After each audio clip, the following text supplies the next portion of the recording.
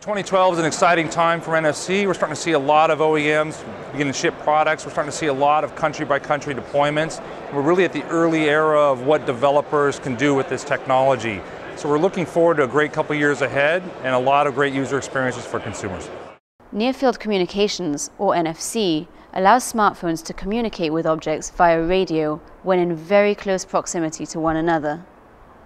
Included in most new mobile phones, NFC apps enable things like touch mobile payments, data exchange, location-based tagging, and much more.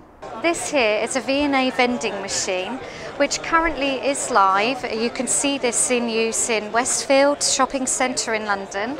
It works on a contactless payment solution where we present the contactless element in the NFC-enabled SIM in the phone. So just to demonstrate this to you, we're going to get a free cuddly toy out of our machine. So we have our handset, which is NFC-enabled with the NFC SIM. We select go. We make a selection as we normally would for the goods that we want to buy.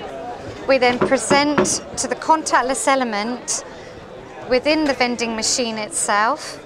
It's authorized e-payment, and now as you can see, we receive our goods. You don't need cash, you don't need to try and find change. You can just make the payment through your handset, which is a completely secure way of paying. We also notice behind the terminal itself is a little sign that talks about Google Wallet. So for consumers not familiar with Google Wallet, they might tap this sign and go to a website to learn more about it. So it utilizes NFC technology, which is short for Near Field Communications Technology. It's a short-range RFID technology that allows the application to communicate with contactless payment terminals. So the basic goal behind the product is essentially to virtualize the contents of your physical wallet. So think about the plastic cards that you have and the paper coupons. Those point-of-sale type applications, ticketing applications, are seen as a key driver of NFC technology.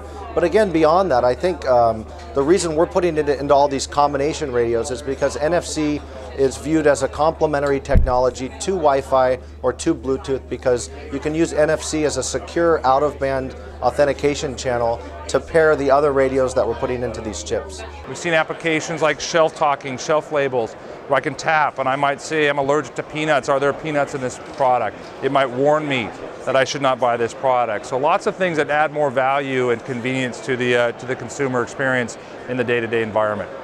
So you've got the NXP Cafe, which is quite cool with the ordering, the on-site ordering. There's been various other ones you can order at the table, that sort of thing. We actually did a story on the XP bike, that was at CART last year. That's excellent. From a technology perspective, I think most of the challenges have been solved.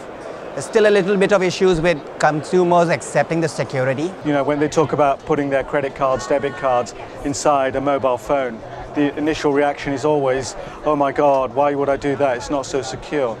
But if you think about it, if you drop your physical wallet, your leather wallet, if you were to drop it here near the stand somewhere, it would be gone very, very quickly.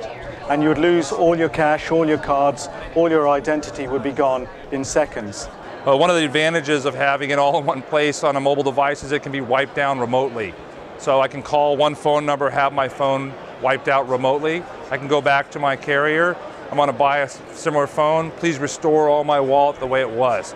Today I may have to call 4 or 5 different banks, deal with a driver's license authority, go to several places to kind of get all this replaced. So there's a possibility for this to be a bit more convenient in the element of theft or loss. Security is a big concern. A lot of things have been done on top of the encryption codes to make them really secure. So these are secure pieces of silicon that are tamper resistant, that have high levels of cryptographic processing power, and are allowed to store credentials in a very tamper resistant and secure manner. SIM card actually meets international standards which have been proven to be meeting bank grade security. So the same chip and pin technology that you have in smart cards, that same technology is embodied in SIM cards. So yes, so the SIM card can also meet bank grade security. There are 2 remaining challenges, I would say. One is the point of acceptance, the point of sales. Those point of sales terminals need to be upgraded to be NFC compatible. Another one is actually consumer awareness. not many people know that they have a contactless plastic card in their pocket. If you've got a contactless card, a mobile phone is basically that contactless card inside the mobile phone, in the NFC phone. Chicken and eggs, a term that's been thrown around a lot, and whether you need the handsets first, the POS, the services from the banks or the operators. So there are varying factors that needed to come together, and they probably haven't come together as they should have yet. But it's all working in the right direction, I think. So. You've got to essentially get it where it's accepted universally. It grows to about 200 million devices will ship out with NFC from a handset perspective this year, and I think that ramps up in 2013.